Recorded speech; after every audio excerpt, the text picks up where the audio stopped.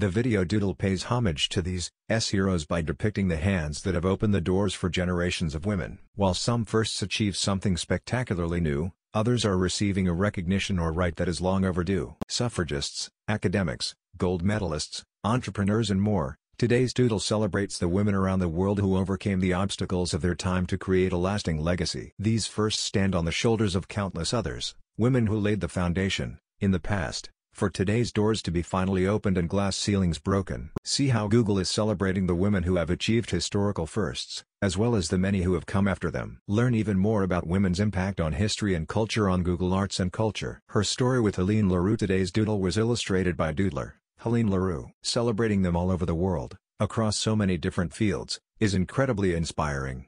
The theme Women Firsts especially resonated with me. My great-grandmother, who I remember drawing with when I was a child, was an incredible artist, but she was never really allowed to pursue art professionally. I eventually became the first woman in my family to pursue art studies and create a profession from drawing. I wish she could have had the same opportunity back then.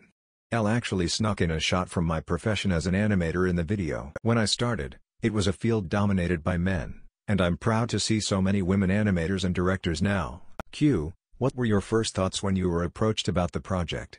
A. I wanted to find a way to represent a diverse range of women's accomplishments globally, while piquing curiosity of who the specific firsts are. So that was quite the challenge. I eventually realized that close-up hands highlighting women in their different fields throughout time would be a great way to pay homage. I wish I could have the time to draw even more. Q. Did you draw inspiration from anything in particular for this doodle? A. I've always liked close-up shots of hands in movies, live action and animation. It always feels like it's an important action. So I wanted to use that idea and replicate that feeling. Q. What message do you hope people take away from your doodle?